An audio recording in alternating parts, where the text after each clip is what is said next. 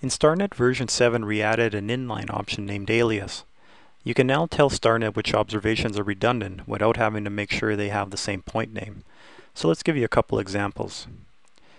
In this first example, the surveyor recorded his redundant observations to point number 6 with an additive number of 100, 200, 300, and 400.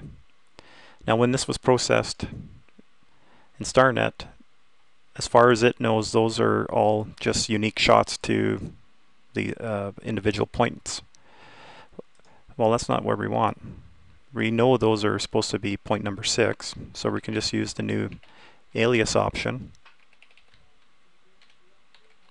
additive, and just indicate what the additive numbers were for those options. Now when we run this, you can tell here just by the plot, and if we look at the output, that StarNet now knows that those are all actually observations to point number 6.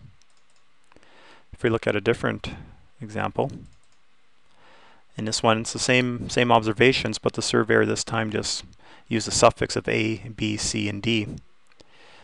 Again, I just wanted to rerun it here so you can see that as far as StarNet's concerned, those are unique observations.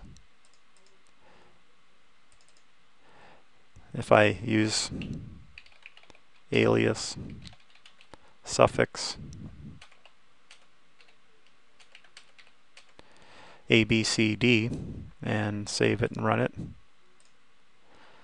you can see here that it's processed that and it knows that these are actually for all those observations A, B, C, and D were actually to point number 6.